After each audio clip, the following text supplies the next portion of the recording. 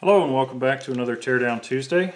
I'm Jack in the training department, and today we have something I've wanted to tear down for quite a long time. And this part was actually sent in courtesy of a field technician, so thanks Steven, I appreciate you sending this in. And this is a linear actuator. So what this does is we have two main wiring harnesses.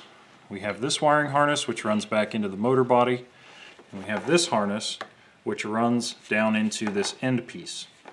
And when we energize this, the motor runs and this part of the device gets longer. It'll extend out.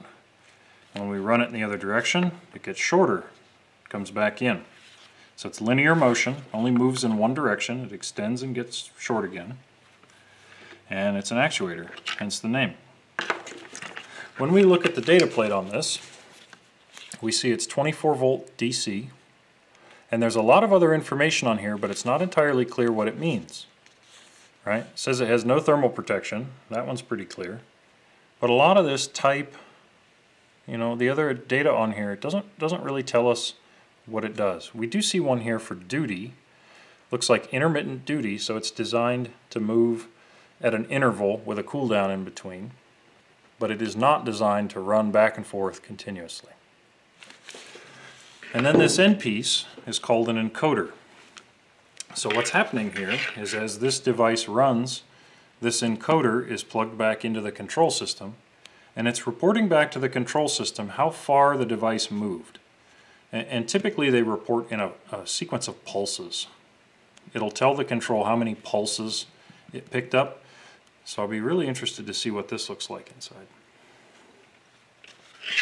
So let's start by opening up this encoder.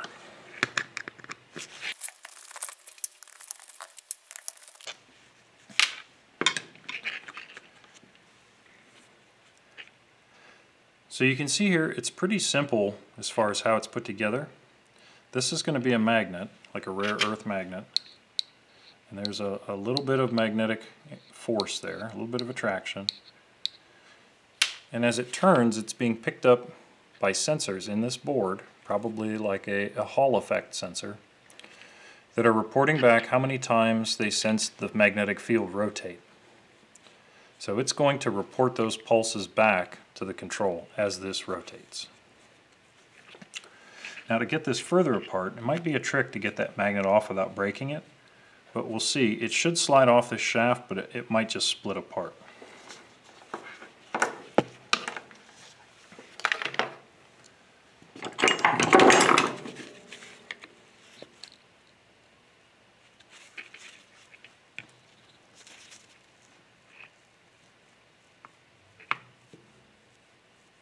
Yep. And you can see there, once it was pressed on, there was really no good way to get it back off again. But you saw it jump out and grab hold of my screwdriver blade there. There we go.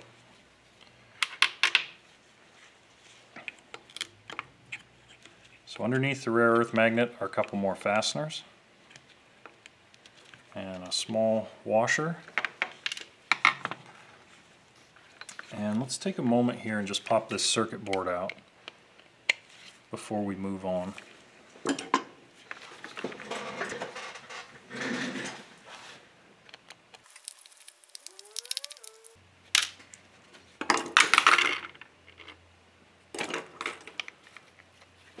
Alright, so you can see we feed in 4 wires, and we have very few connections here, just a few probably Hall effect sensors and some semiconductors to control that signal. So it's a really straightforward system. When the magnet is in position, it would rotate past these sensors and they would just trip open and closed to report back to the control that the magnet had spun past them.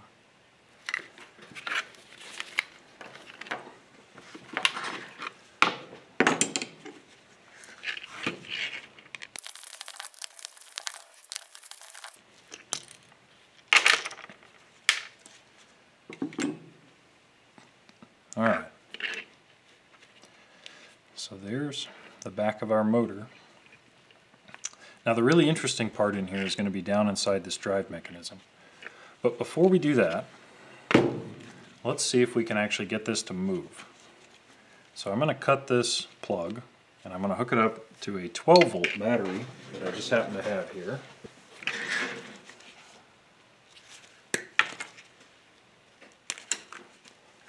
Alright, so we've got the wires cut and stripped.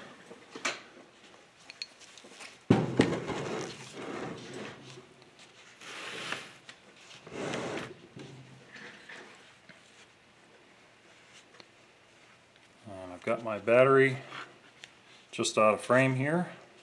Let's see what happens. See how it's spinning? The end of this is not supposed to spin when it's installed. It would be retained, but you can see that the motor was driving the shaft outward as it turned the motor. The gear drive down here was extending the shaft out. So let's try going the other way with it. Oh. Let's try going the other way with it. And there you can see it draw back in. Now we're only energizing it with 12 volt DC, but it moved at a pretty good rate. So at 24 volt, this thing would have a pretty good speed on the actuator.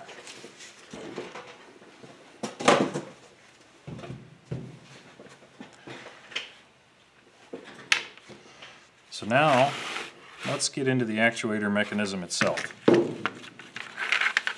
So on this side, there's some stickers, some labeling, and they don't want you to get in here and really open this up. They're trying to tell you there's no user serviceable parts, but we're not really trying to service it at this point.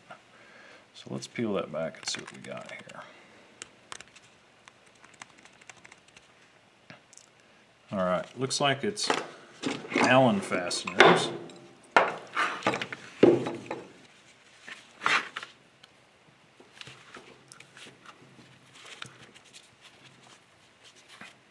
I'm not sure if there's any springs or anything in here, so we'll go kind of slow opening this up, but it doesn't look like it's pushing out at all.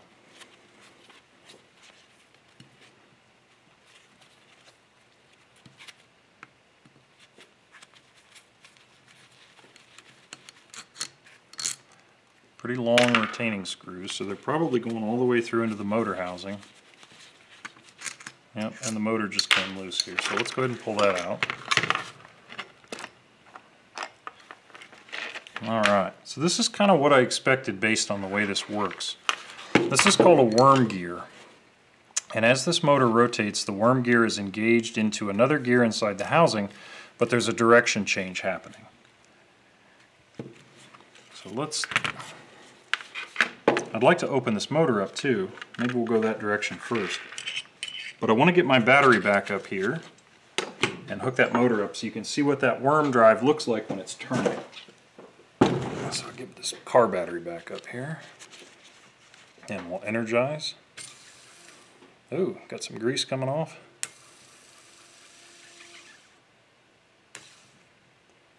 So you kind of see how that works at this point.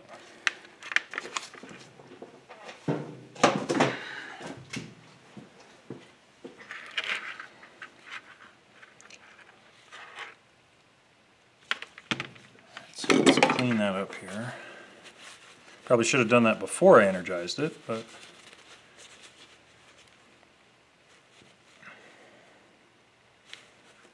alright. So it's a really nicely machined gear, but in order to get the motor apart, we're going to have to get that gear off of the motor shaft so that we can pull everything apart in here. And if you look down inside, there's a pin driven down in there. Looks like a roll pin or a spring pin. So be right back here. I'm going to go pound that out.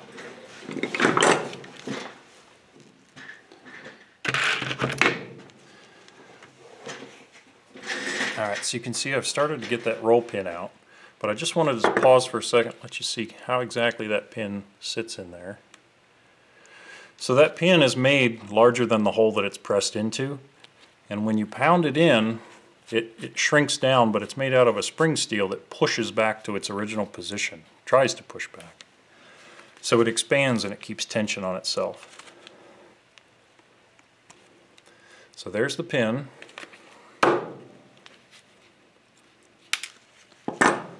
And now here's our worm gear. So we'll set that aside over here, come back to it later. So the motor itself has some seals on it here at the end, and it looks like it's got 2 bolts holding it together. So let's get a socket on that here.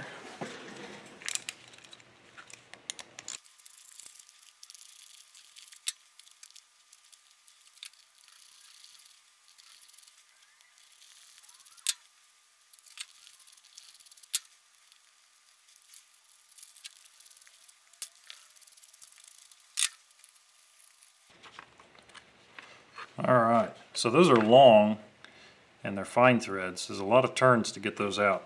But you can see when we hold them up against the outside of the motor that they run all the way down the inside.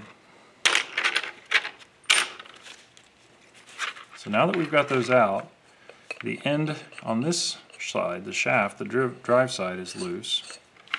But I would like to get this back open because that's where our power goes in. So let's give it a quick tap here and see if we can get it to come apart. Alright, so we've come apart on the front. There's our seal and a little slinger there to keep any debris from getting down inside. You can see our bearing is housed down inside of a seal as well. So it's really doing a lot to try and keep that clean. And now let's see if we can get the other end cap to pop off here. Looks like it's actually been punched back at the back here, so it's probably going to be tight getting it out. There, it's starting to go. So at this point, it's the force of the magnets that's really holding us together.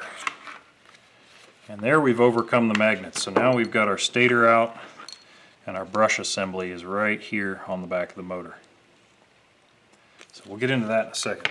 Take a look first down inside. These are permanent magnets. They're a rare earth magnet. And when we talk about failures, one of the ways that these can fail is if these magnets get cracked. So if anything were to happen to the outside casing, like say shipping damage or an impact that distorted it, these magnets would crack and then we would lose the magnetic field we need that makes our motor operate. So now, looking at the back of the motor here, you can see that it's a brushed DC motor. And what that means is there are 2 small carbon composite devices here. They're back in the back, they're inside these little sleeves, and they're under spring tension. And those are called brushes. Now back when motors were first invented, that would have actually been a brush. It would have been a carbon filament brush that laid against the edge of the motor. Now we use these smaller composite devices because they last longer. When this motor is energized, the brushes are transferring that voltage into the windings, which are these wires woven all through the core of the stator. As the motor rotates, you can see that there are gaps. You can see the gaps in between the different phases of wiring there on the windings. And the brushes come into contact with different parts of the stator. So this surface that the brushes ride against is called a commutator, or a COM, C-O-M-M. And as the motor's running, there will be arcing that will happen in that area of the motor. Over time, the brushes wear down and the arcing increases, and this shiny surface back here begins to pit and wear. And eventually, the motor will not be able to operate anymore because there will be so much wear on this COM surface. Now when we look closely here, you can start to see a little bit of a groove, and that groove is the beginning of that wear. Now that groove is not severe, and there's not a lot of other pitting, but as time goes on, that groove will get deeper and deeper, and eventually the motor will just stop working. So that is one of the failure methods for this style motor. These brushes also wear down, and you'll get dust and grit back in here, which just begins to accelerate that wear even further. So as this all wears out back here, the end result's still the same. This motor will eventually wear out. Not because of bearings or anything else, but just because the brushes and the COM surface have worn down. Now if this were a particularly unique motor, or if it was hard to find or expensive to replace, we could take it to a machine shop, a motor rebuilding shop, and they could put this in a lathe and turn this surface down. Once you've done that and installed new brushes, the motor will operate again. So when someone talks about having a motor rebuilt, that's one of the things that gets done, particularly in a brushed motor. So let's pop apart one of these brush springs. And once we get the brush spring out, we should be able to take the brush itself out of its retainer. Let's spin that around a little bit.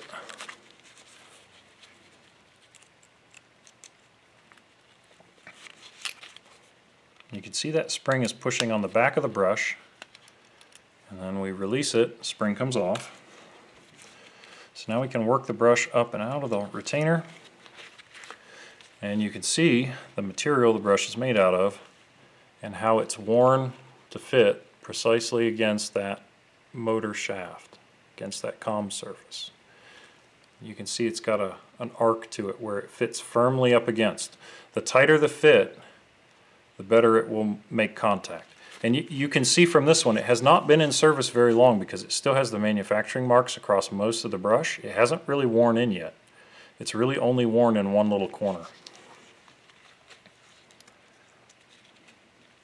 But taking a look at the way this motor's built, it looks like these are soldered in to the end of the wiring, so they are not made to be serviced.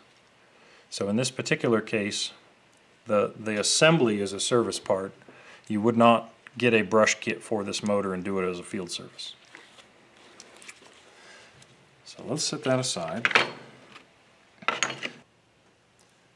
So as I put this episode together, it became obvious that it was going to be too long for a single episode, and instead of doing one really long episode, it would be better suited to do two shorter episodes. So we're going to take a break here.